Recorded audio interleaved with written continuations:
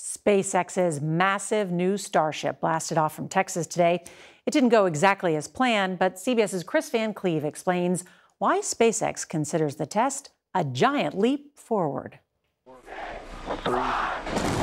The most powerful rocket ever built blasted off this morning.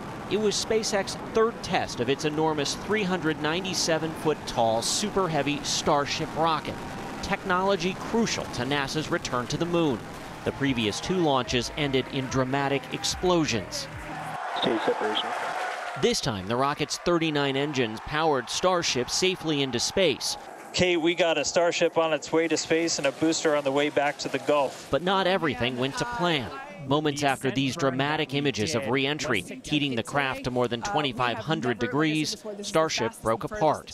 We are making the call now that we have lost Ship 28. The rocket's booster was also lost after the launch. SpaceX had hoped to attempt rocket-controlled descents with both. Getting the Starship part of that up into space and beginning re-entry, collecting all that data is a huge step forward for them. CBS News space analyst Bill Harwood.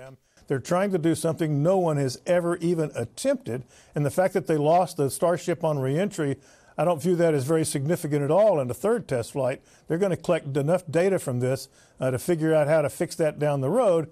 A step closer to human boots on the moon, with many more still ahead.